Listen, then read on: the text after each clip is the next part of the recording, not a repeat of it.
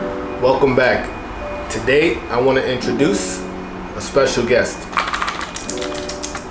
The only way he comes out is through treats. Hi.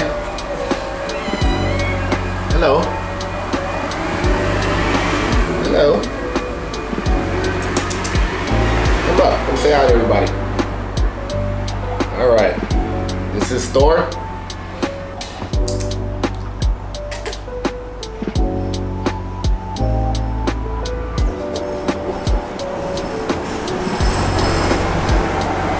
In a quart container, you're going to want to mix your quinoa and your oats.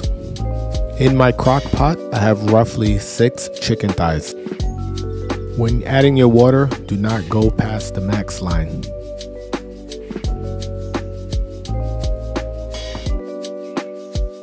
The rest of the part is easy. You just want to seal.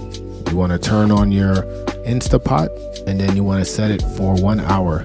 And this is what it's going to look like when it's done. The chicken is super tender. It practically just falls off the bone.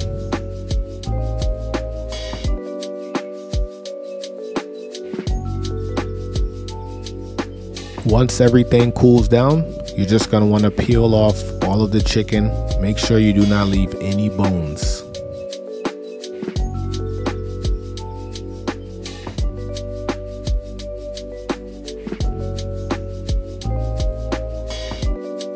Once you have made sure there are no bones, you're going to use half of a can of the pumpkin puree.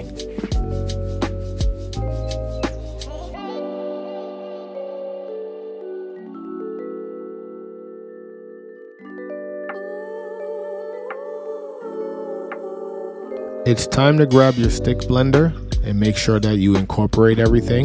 The consistency is totally up to you. My cat likes it pureed.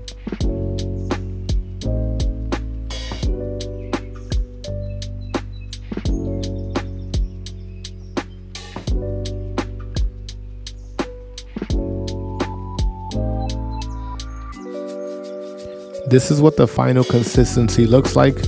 Now it's time to feed your fur baby.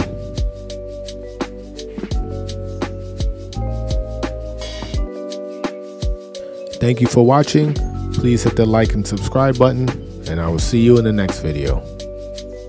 I had some leftover chicken meat, so I just added it to his meal.